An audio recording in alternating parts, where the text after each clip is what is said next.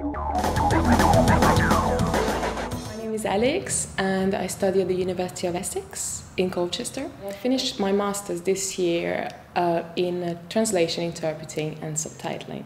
I started this internship on the 5th of November, so it's been almost 8 months. And it's been very, very helpful, very, very helpful, because the university side gives you all the theory, and obviously the internship gives you all the practical, and you learn new skills, and and you learn how to deal with different situations as well.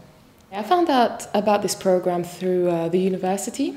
So they have an internship program, and I already knew about TTC because they're the only agency, translation agency, close by that I knew. So as soon as I saw TTC was opening, we had some internship offers program, I just jumped on the occasion. I mean, TTC helped me discover different skills that I had. It helped me build my confidence. For instance, they enabled me to be an interpreter for a day, to go in a hospital, and help and be an interpreter professionally. Also, doing all these videos really helped me build my confidence, and I really like the media side. So hopefully I would love to become a professional subtitler. Normally I do invoicing and quality checking, some interpreting jobs. I've done some translation jobs before. So it's varied. When you apply for a job, the first thing they look for is if you had experience.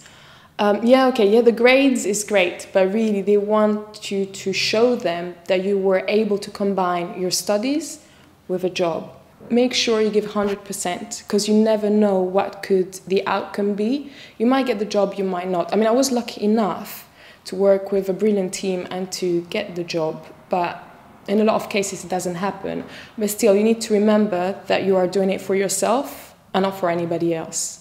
That's the best advice I could really give. So that's why I would really encourage other companies to give students or other people this opportunity so they can then thrive and flourish and hopefully be successful in their future life.